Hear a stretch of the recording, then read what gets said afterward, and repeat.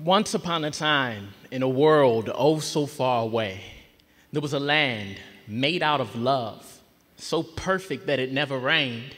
The grass massaged you as you walked, and as the wind blew by, it sang. The mountains moved from side to side to get a small glimpse of their king. They said he was the most kind-hearted king that anyone could know. His voice was medicine that healed not only body parts, but souls. His power was untraceable. Whales and rhinos were ants to him. When he'd walk, canyons formed. When he exhaled, he filled the earth with wind. And when he spoke, the fields would grow. Creation opened up its ears. The waterfalls would pause midway and look as if the rocks had beards. The earth was still, listening for whatever its king had to say. And the two townspeople that lived there walked with this king every day. These were the days where love was so close you could reach out and grab hold. The days the two townspeople never once got sick or even old. The days before the clouds would fall or there would be pain during birth. These were the days we don't remember. The days before we were cursed. You see, the king went to high lengths to show his kind heart and his love. The stars spelled out his good intent to the townspeople from above. When they looked up, they got to know him from the detail in the clouds. And when they walked the land he made, their two hearts couldn't help but smile. But one day, out of nowhere, the king saw their two hearts had turned dark. Their skin had lost its perfect shine, and their tired eyes had lost the spark. And his love letters and his art became ignored amongst his children. And the king knew that that meant one thing. They must have met the villain. Evil had a personality. Lies have a father figure. Where the king is love and life, the villain's death and a grave digger. Where the king creates flight for the birds and detail for the trees, the villain destroys all good things and he deceives each time he speaks. And this time, he deceived the townspeople. The king saw they had changed. They said things they were never meant to say. They felt anger and shame, and a storm rolled in their skies, and clouds covered them from his light. Lightning blinded them, and thunder made them deaf to the king's might. Darkness invaded the sky's light, and a curse filled the perfect land. Suddenly, townspeople ran from the king and didn't trust his plan. They wanted to be by themselves. The whole land split in separation. They turned from the king, the creator, and the hope of their nation. They became ugly and torn. They went from townspeople to trolls, from sons of a king to the villain slaves with lies and tattered clothes. The king watched as his perfect land and his townspeople bled to death.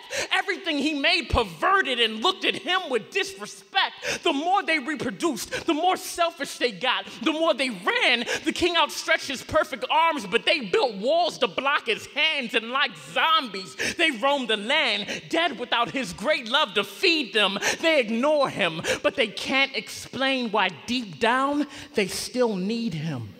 It's because they were made for his kingdom, but they stood cold and indifferent. And the very stars sang of this great king, but the people didn't. They became so full of lies, they couldn't recognize what's real. They got so far that soon to them the king became a fairy tale. The land turned to a myth. His power and his kindness turned to fable. The king watched as his own creations labeled him less than able, and with his power and might, he could have reduced them to nothing. He could have rained down his wrath and showed them his force, but he loved them.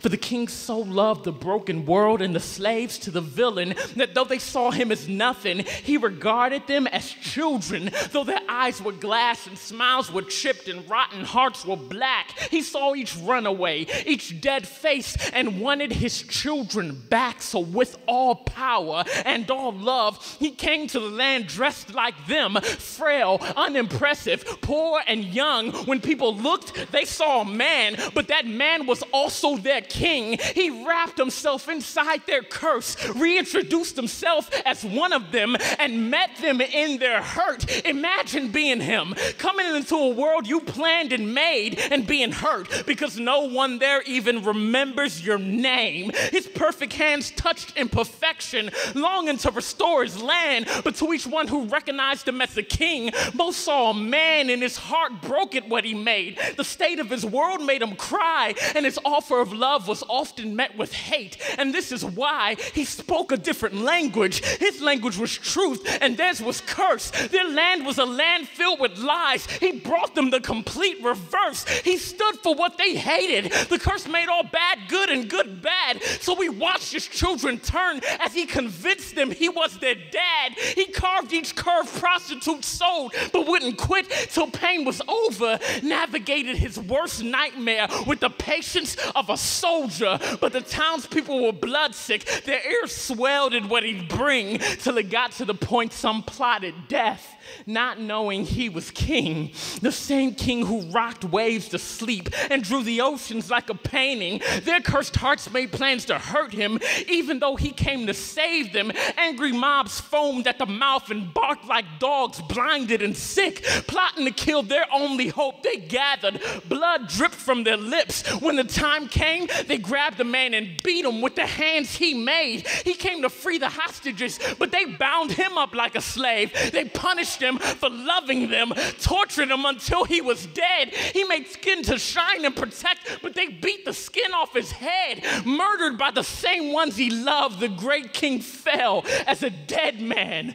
But what nobody knew was that the death was part of this king's plan. You see, the king was full of love and so strong that he couldn't die, but men could die, and they were cursed. They couldn't beat it if they tried, and if nobody intervened, death was what men would have to face. So what he did was take their punishment. The king died in their place. He gathered all the curse up on his back like only he could do, grabbed each man's heart and held it, so when he was killed, the curse died too. The penalty, the effect, the death was put on his head and conquered, so the townspeople he loved won't have to face it any longer. Even though they hated him, his love for them was so devout that he freed them through death and allowed their hate to carry it out. He made a land made out of love, but they turned that love into tombs and they viciously beat him. But he freed them all with the same wounds, and to prove that it worked, after they killed him, he came back to life to prove to them that he was king the whole time and that he was right. To prove he beat the curse, he rose up from the curse's effect. That effect was death. He came back. Then the villain had nothing left. No curse could hold men. The king stood victorious without an equal, and because he died for them, he gave victory to the people. And because he rose again, the power of the curse was over, and men could walk with him like they were originally supposed to. His power, amen. His power was passed to them. The villain's plan foiled the rum, and the townspeople went from enemies to refugees to sons. The best love story in the world. What the king did, he did for them. A happily ever after's coming too.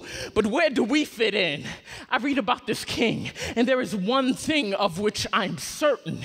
It's that when I read this love story, I know I'm the townsperson, and the land, the curse, the sacrifice, all of it's true, you see? And I know this king chose to die, and he did so for you and me. Two options come from that. I can decide to live under the curse, or I could choose the king, bow to his love, and get free from my hurts. I feel the love from this great king building a castle in my path, and I can run from him or accept what he did and call him dad. And friends, I did, and I met him, and he became realer than breathing. He became closer than life. I bowed under his love and teaching, and I met others who love him, and we serve him without doubt. But to those who might be confused, let me tell you what it's about. It's not about rules or tradition. It's about him knowing what's best. It's not about feeling great all the time.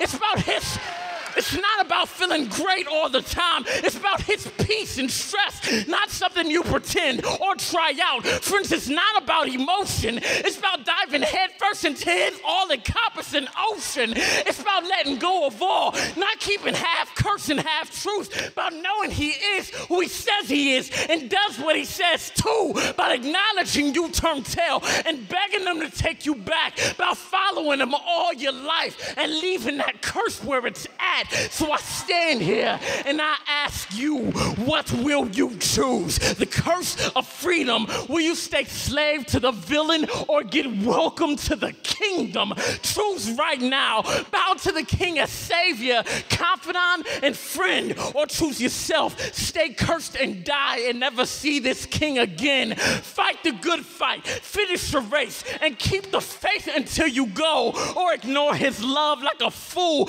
and trust your own hands with your soul. I want you to know who I love. I want you to meet this King I serve. I want you to know why you were made and go from brokenness to worth, and know one day he's coming back to take us to a place that's better, to a home where lightning spells out Yahweh's name in cursive letters.